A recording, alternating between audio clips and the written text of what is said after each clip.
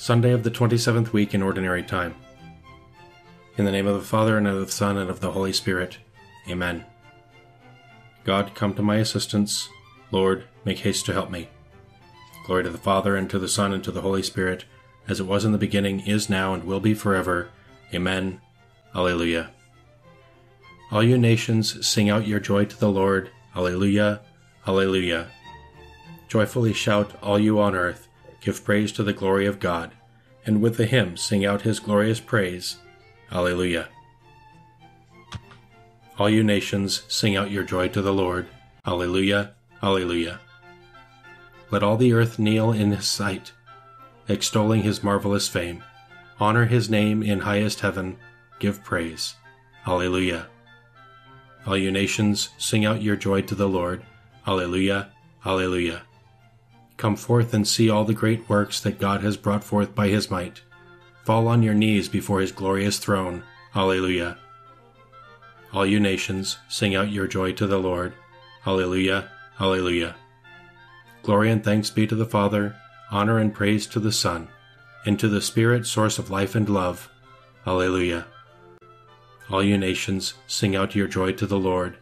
Alleluia. Alleluia. Day by day I shall bless you, Lord. Alleluia. I will give you glory, O God my King. I will bless your name forever. I will bless you day after day and praise your name forever. The Lord is great, highly to be praised. His greatness cannot be measured. Age to age shall proclaim your works, shall declare your mighty deeds, shall speak of your splendor and glory, tell the tale of your wonderful works.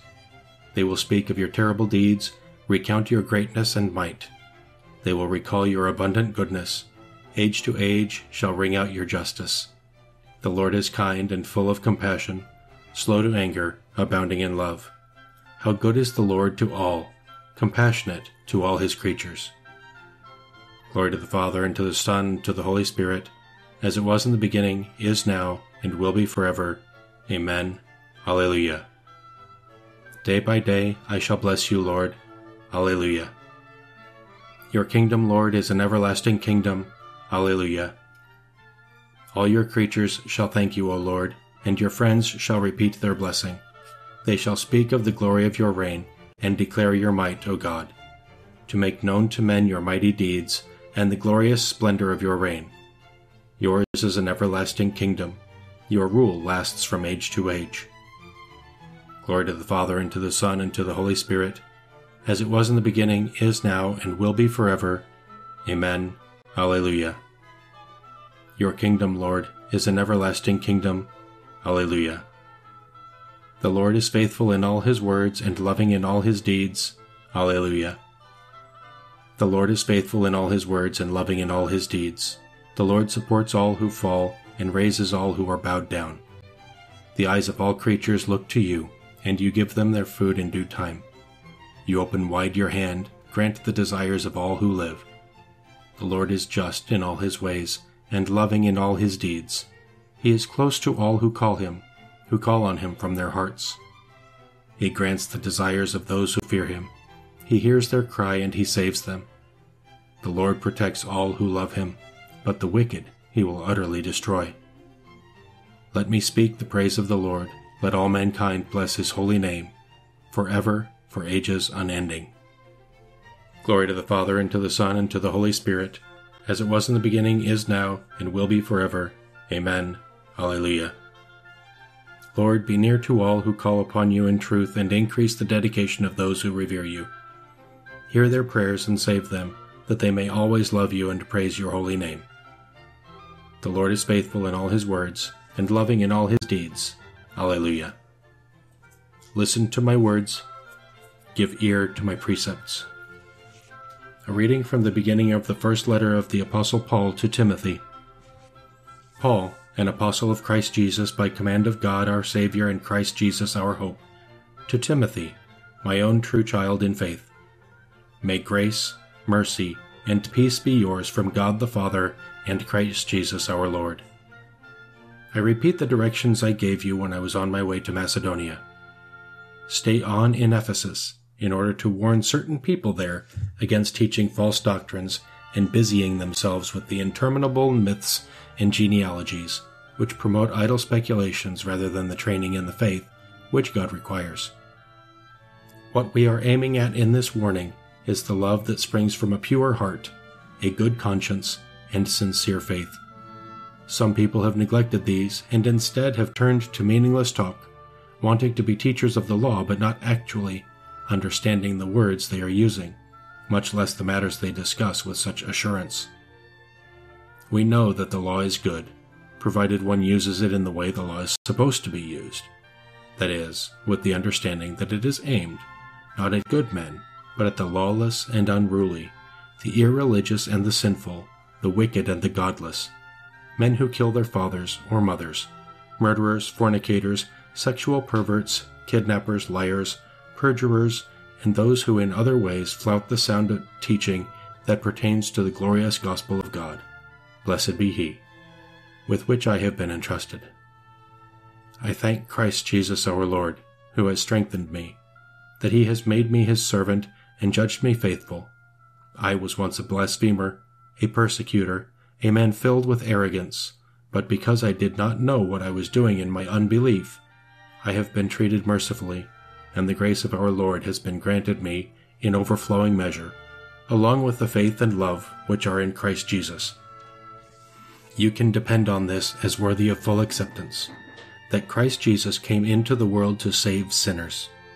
Of these I myself am the worst, but on that very account I was dealt with mercifully, so that in me, as an extreme case, Jesus Christ might display all His patience, and that I might become an example to those who would later have faith in Him and gain everlasting life. To the King of ages, the immortal, the invisible, the only God, be honor and glory forever and ever. Amen. I have a solemn charge to give you, Timothy, my child. This charge is in accordance with the prophecies made in your regard, and I give it to you so that under the inspiration of these prophecies you may fight the good fight, and hold fast faith and a good conscience. Some men, by rejecting the guidance of conscience, have made shipwreck of their faith, among them Hymenaeus and Alexander. These I have turned over to Satan, so that they may learn not to blaspheme.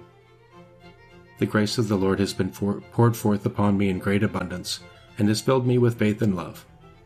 Christ Jesus came into this world to save sinners. All men have sinned and are deprived of God's glory. Christ Jesus came into this world to save sinners. A reading from the Pastoral Guide by St. Gregory the Great, Pope. A spiritual guide should be silent when discretion requires, and speak when words are of service. Otherwise he may say what he should not, or be silent when he should speak. Indiscreet speech may lead men into error, and an imprudent silence may leave in error those who could have been taught.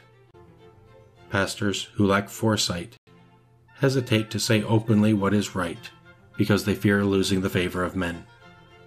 As the voice of truth tells us, such leaders are not zealous pastors who protect their flocks. Rather, they are like mercenaries who flee by taking refuge in silence when the wolf appears. The Lord reproaches them through the prophet. They are dumb dogs that cannot bark. On another occasion he complains, "You did not advance against the foe or set up a wall in front of the house of Israel, so that you might stand fast in battle on the last day of the Lord." To advance against the foe involves a bold resistance to the powers of this world in defense of the flock. To stand fast in battle on the day of the Lord means to oppose the wicked enemy out of love for what is right. When a pastor has been afraid to assert what is right, has he not turned his back and fled by remaining silent? Whereas, if he intervenes on behalf of the flock, he sets up a wall against the enemy in front of the house of Israel.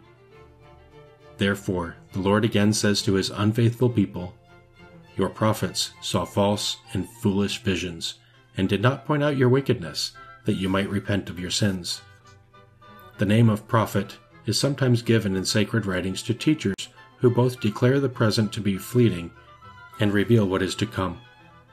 The Word of God accuses them of seeing false visions because they are afraid to reproach men for their faults, and thereby lull the evildoer with an empty promise of safety.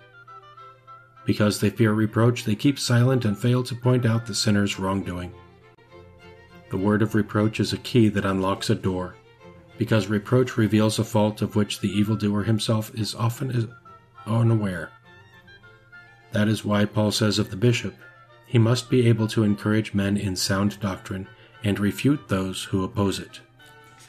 For the same reason, God tells us through Malachi, the lips of the priest are to preserve knowledge, and men should look to him for the law, for he is the messenger of the Lord of hosts.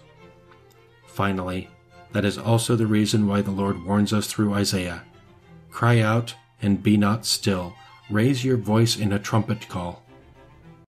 Anyone ordained a priest undertakes the task of preaching, so that with a loud cry he may go on ahead of the terrible judge who follows. If, then, a priest does not know how to preach, what kind of cry can such a dumb herald utter? It was to bring this home that the Holy Spirit descended in the form of tongues on the first pastors, for he causes those whom he has filled to speak out spontaneously. I will teach transgressors your way, and sinners shall return to you. My tongue shall sing of your justice. Open my lips, O Lord, and my mouth shall proclaim your praise. My tongue shall sing of your justice. You are God, we praise you. You are the Lord, we acclaim you. You are the eternal Father. All creation worships you. To you all angels, all the powers of heaven, cherubim and seraphim sing in endless praise. Holy, holy, holy Lord, God of power and might. Heaven and earth are full of your glory. The glorious company of apostles praise you. The noble fellowship of prophets praise you. The white-robed army of martyrs praise you. Throughout the world the Holy Church acclaims you, Father of majesty unbounded, your true and only Son, worthy of all worship, and the Holy Spirit, advocate and guide. You, Christ, are the King of glory, the eternal Son of the Father. When you became man to set us free, you did not spurn the Virgin's womb. You overcame the sting of death and opened the kingdom of heaven to all believers. You are seated at God's right hand in glory. We believe that you will come and be our judge. Come then, Lord, and help your people, bought with the price of your own blood, and bring us with your saints to glory everlasting. Let us pray. Father, your love for us surpasses all our hopes and desires. Forgive our failings, keep us in your peace, and lead us in the way of salvation. We ask this through our Lord Jesus Christ, your Son, who lives and reigns with you and the Holy Spirit, one God, forever and ever. Amen. Let us praise the Lord and give him thanks.